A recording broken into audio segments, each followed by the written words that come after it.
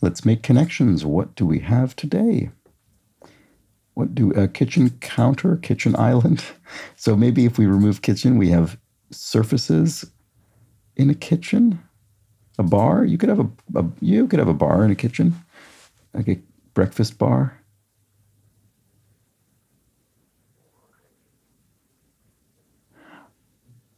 Yeah, I don't see anything else that's relevant to this. Oh wow, okay, that might have just been an early misstep. Well, island and atoll though, and a key. These are, sort of forms of island, I guess you could say, or I don't know what sort of land masses in water. How could you phrase that without using the word island, since we've already used it?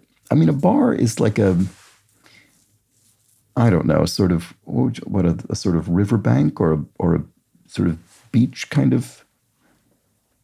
It's not really the same as these though, because it's not surrounded per se. Anyway, okay. Can I do anything else? Jam and cram both mean to kind of. Oh, okay. I was going to say stuff something into something, which is stuff there as well. And to pack something in. Great. Okay, so that's 4. And I don't see anything else, so I think that'll be my first. It was fill to excess. That's a good way to describe it. Study, a den. These are rooms. A kitchen is a room. A bedroom is a room. Oh, great. Okay. Well, that came together quickly. So that counter thing had nothing to do with anything. Oh wait, no. I guess I haven't technically ruled it out, have I?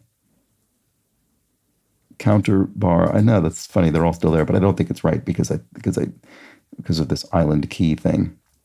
Okay, so what else do we have? If we have key, island, if we did have atoll and bar, would these be something? Dip, counter, bag, sprout. Bean dip, bean counter, bean bag, bean sprout. Yep.